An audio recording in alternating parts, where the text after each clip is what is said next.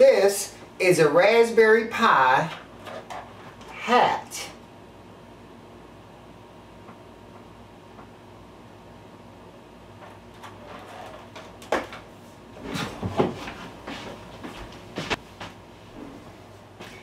This is a Raspberry Pi hat. Let's make our coins and compliments of Kuntry 3D. No, that is not what a Pi Hat is. This is a Raspberry Pi Hat. And if you really want to see what it's about, make sure you watch the rest of this video. Stay tuned.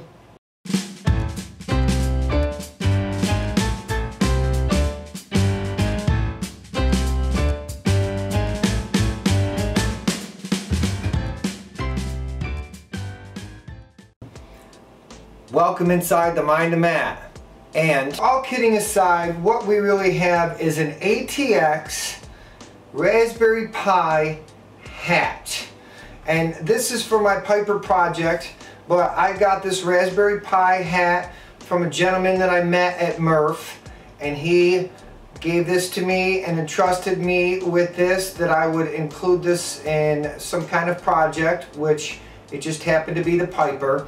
I have a few words from Brian. I'm going to introduce him to you and let him tell you a little bit about the Pi.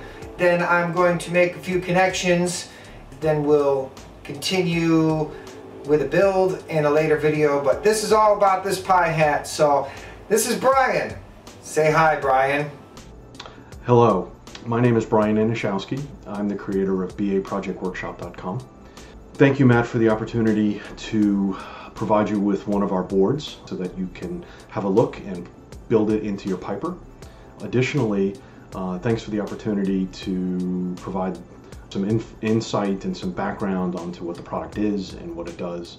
So about a year and a half ago, I started down the path of working with one of these and found, through doing all the upgrades and whatnot to them, because that's a part of the process, I found that the power distribution, power management, and other bits and pieces around the cheap supplies were a real issue. ANETs, like him, have had lots of issues with fires, lots of connector problems where they're burning up connectors, it's called micro-arcing, and all sorts of problems and so on. Additionally, I wanted to be able to power the Pi. There were a lot of great articles online, and I provide credits for a lot of that stuff out on the site on how to use an ATX supply to do this. In May of last year, I came out with a prototype of a very small board that essentially managed turning the supplies on and off, some LEDs, some packaging, some circuit boards, those sorts of things. It didn't go very well, and over time we developed a board called the ATX Pi Hat. And what this essentially is, makes the process of integrating ATX supplies into 12 and 5 volt applications, as well as being managed by Raspberry Pi, simple, absolutely simple. You essentially plug in the power supply, plug the Pi hat. Hats are boards that sit on top of Pis. In the Arduino world, they're called shields. In the Pi world, they're called hats. So essentially you plug the 24-pin ATX Molex connector directly into the ATX Pi Hat, and you then plug that into the Pi, and you're as good to go. About a month ago, we came out with the ATX Pi Hat 0, which handles much higher amperage, and I'll get into the features of the different boards. The one that Matt is working on, and thank you very much for the opportunity to work with you, is the V1. It is rated for just under 20 amps at 12 volts, which is perfect for most basic applications. When the heat beds get a little bigger, you need to go up towards 36 amps, and that's what the 0 does. However, the Pi Hat V1, the ATX Pi Hat V1, has a monitored fan. That's a standard 12 volt PC-based fan. It has an emergency power off switch. It has a driver for RGB LED strips, as well as the ability to dim them and color and change their color and so on. That can also be controlled by G-code. So while the printer's printing, you can send different colors to whatever you want the strip to do. Additionally, it has a 5 or 12 volt switchable PWM capability as well for doing things like driving relays, for powering lighting, for a myriad of applications. And you can dim it and those sorts of things, and that's also controlled by G-code. Additionally, the V1 monitors the voltage and amperage that's being used by the Pi Hat and the printer. This is sort of an interesting approach because what it does is one of the hidden costs of doing 3D printing is everybody looks at the cost of the filament and or the time. They're not looking at the power cost that's associated with it. So we've got some plans to do some very crude estimating of the cost based on kilowatt hour. Now mind you, very rough and so on, but it also has the ability to monitor amperage over.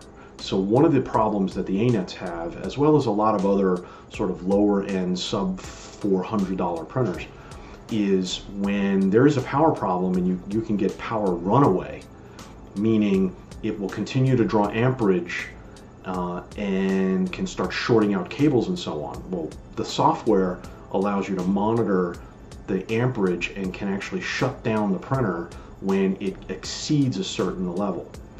Additionally, it works the same way with the fan. If the fan stops functioning for whatever reason, the ATX Pi Hat can shut down the printer. Additionally, we also have an emergency power off capability built into the board as well. So you hit the button, it makes sure that the printer is shut down properly, it powers it down, disconnects, does basically all of the bits and pieces necessary to make sure that the printer comes down nice and simply. Now, the ATX Pi Hat 0, which is this one, and again, Matt isn't currently working with this one. This one, this board in particular, goes up to 36 amps at 12 volts. It does not have the monitoring built into it for amperage and voltage. We had some folks that just said, hey, you know, I really am not interested in that particular functionality.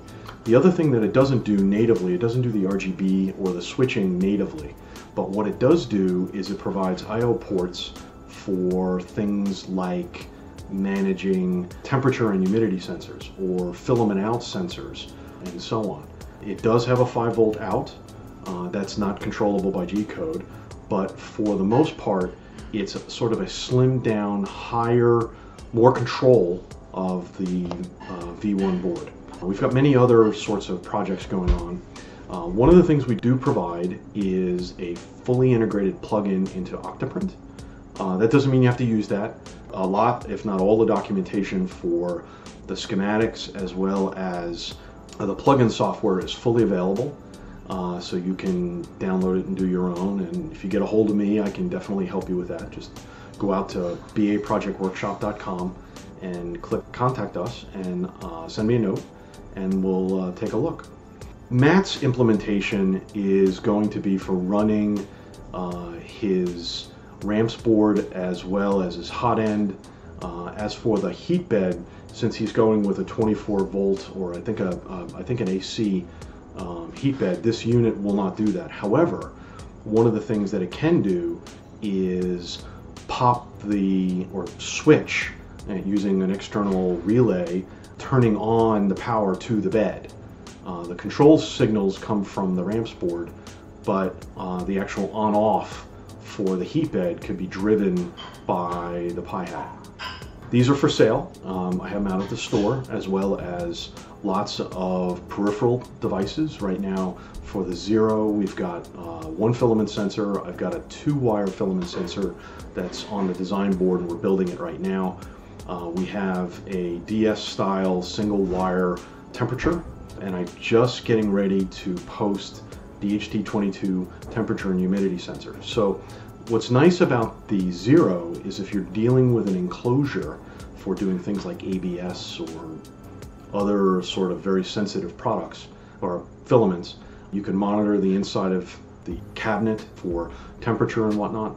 The fan can be used to vent the cabinet as well, to sort of keep at least some of the hot air out of the enclosure. If they get too hot in there, you can start getting all kinds of interesting issues with cables and whatnot. So if you're interested, please go out to baprojectworkshop.com. Thank you for your time, and Matt, good luck with the project. If you have any questions or problems or issues, get a hold of me. Just go through the contact us. We have customers all over the world.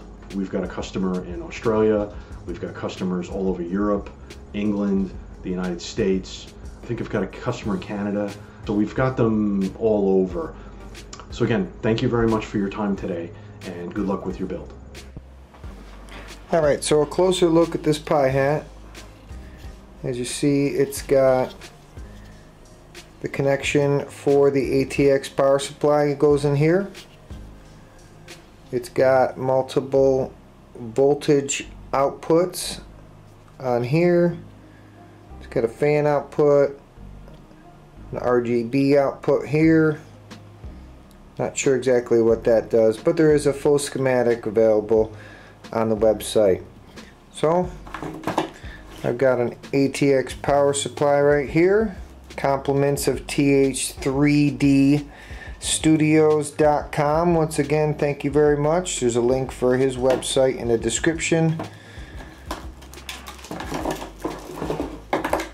Instead of having to cut all these cables and figure out what color goes to what, I find the big connector right there.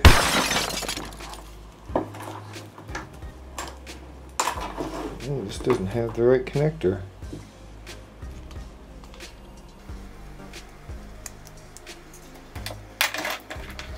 Okay, well, that kind of puts a damper in it, the plans, but as you see here, it's got the GPIO pin rail, and it lines up with this guy, just like that, and we have a Pi Hat.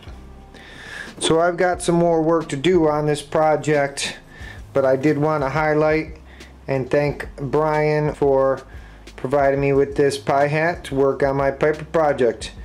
If you haven't checked out that Piper project, I'll make sure that there's a card right up there. I'll be heading to Earth here in a few days, actually a few hours by the time you see this video. So stay tuned and make sure you're subscribed and you got your notifications on, because I will have all kinds of footage for that. And then once I get back, I will continue the build on the Piper, so stay tuned. Thanks again everybody for stopping inside the Mind of Matt. Happy printing, be safe pouring. Finally I get to eat the pie.